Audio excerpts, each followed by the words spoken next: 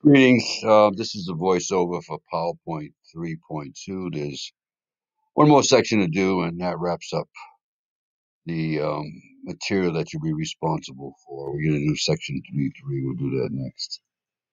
Make sure you watch this video, section 3.2. Recall that you won't be able to watch that video from this video presentation. You actually have to open up the PowerPoint and watch that video, but I have links to that video. All right, section 3.2, averages and variations.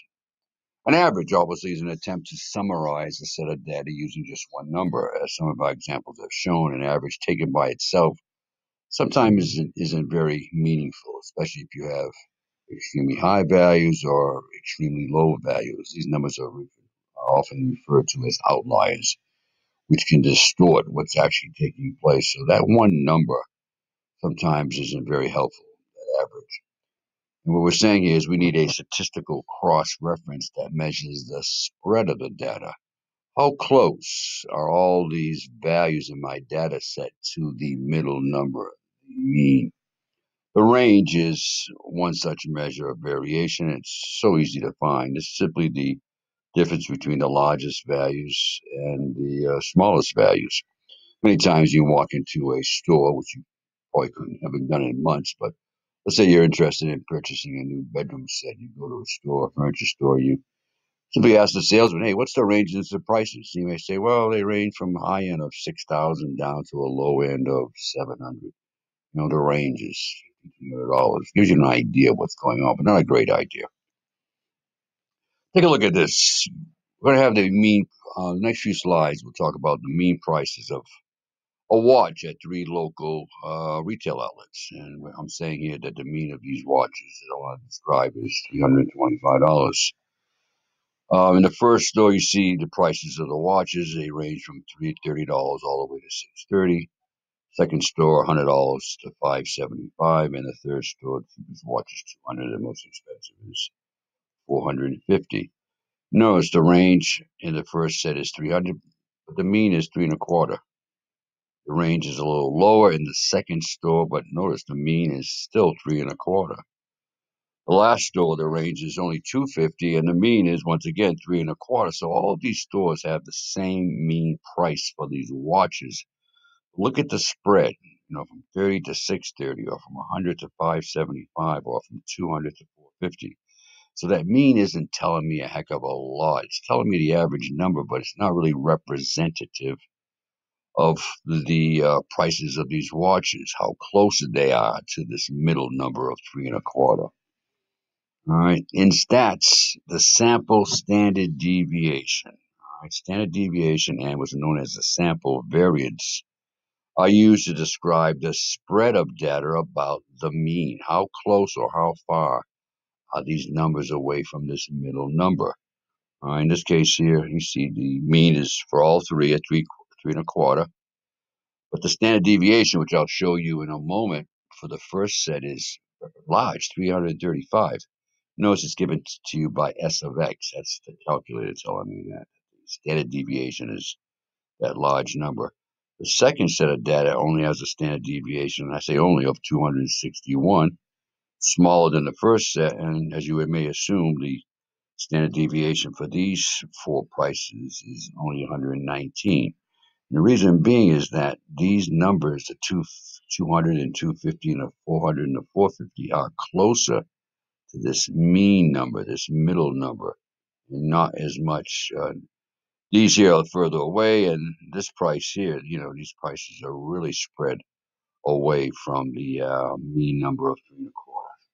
Standard deviation and sample variance. I'll tell you up front, the calculator will give you the standard deviation, and I'm going to show you how you find the sample variance. Once again, sample standard deviation, sample variance are used to describe the spread of data. Next example shows how to find these quantities by using the defining formula. No, there is no need to do it pencil and paper because your calculator will take care of it. Most of you says the computations are easier. Using the calculator is the easiest way. While the variance is useful in a mathematical sense, it won't actually give you any Information you can use, for example, if you take the sample population of weights, you might end up with a sample variance of 9,801 square pounds. That may leave you scratching your head as why you're calculating in the first place. The answer, you can use the variance. The answer is that you can use this variance to calculate the standard deviation, which is a much better measure of how the spread of weights are. Here's the key. In order to get the standard deviation, you take the square root of the variance. So in reverse, if you know the standard deviation, you would square that to go back to the variance. Once again, your calculator will give you standard deviation. You will do the inverse operation. You will square it to go back to give you an answer for the variance. All right, helpful video. This comes from Khan Academy. Talks about the spread of data, finding standard deviation, and also variance. Here's these formulas. Here's a formula to find a variance. S squared, which is S stands for sample variance, is equal to the summation of all your X scores minus your mean scores, the summation of all those differences squared divided by n minus 1. Find the standard deviation. You take simply the square root of all that. But we're not going to get involved in this. There's no need of doing anything pencil and paper. Why I had you rent a calculator, because you're going to make use of it. Kind of makes sense. All right, same formulas. Here's a basic example. It says, hey, consider this set of data, 1, 2, 3, 4, and 5. Well, the mean is, the average is 3. If I add up 1 plus 2 plus 3 is 6, and 9 more is 15. 15 divided by 5 numbers, the mean is 3. The range in this case would be the high number, 5, subtract the small number, 1. The range is 4. But the idea is he's saying, hey, calculate the standard deviation. Now, if I was doing it pencil and paper, I would take all the raw scores, subtract the mean, square that, and continue to do that for all the values, 1 to 2 to 3 to 4 and to 5.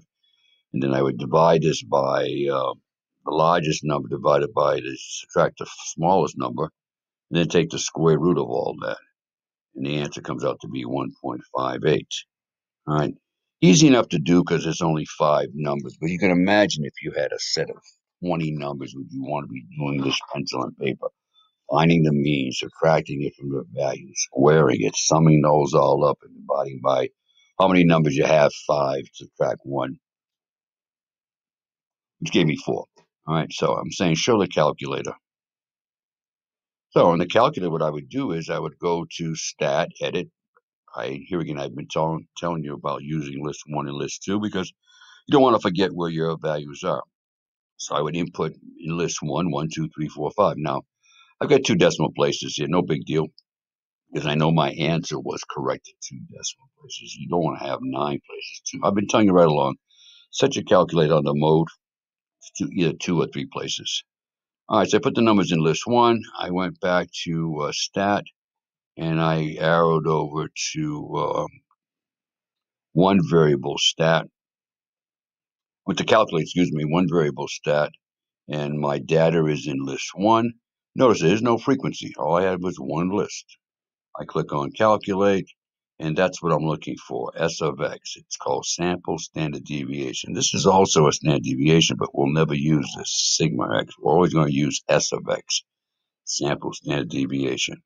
As you can see, it was 1.58, just like it was doing it pencil and paper. Now we come to our frequency distributions. We saw this back in section 3.1. Whenever you're given a frequency distribution, you'll have 2 columns. You'll have classes, and then you'll have a frequency. Just the way you did it when you found the mean. You've got to do this. Well, first of all, before I get to that, here he is doing it pencil and paper. All right, there's your midpoint of that first class, followed by the midpoints of all the other classes. You've got to find the midpoints, even if you're doing it pencil and paper. There's the frequency. He's multiplying the frequency times the raw score, and then he's squaring it. And no, we don't want to do all that. All right, we don't want to do that. So here's another example.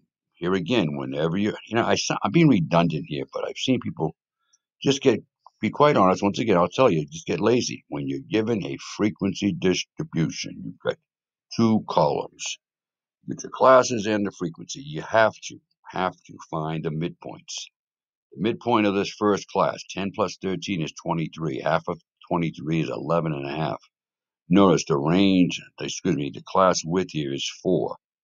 The difference between anyone higher and anyone next higher, or anyone lower and the next lower. The difference is the class width is 4. Once I calculate this first class midpoint, all I have to do now is just keep adding 4. Now I'm going to put these in one list, preferably list 1. I'm going to put the frequency in another list. You've got to find the midpoints. All right, there it is. I put my midpoints in one list. I put my frequencies in a second list.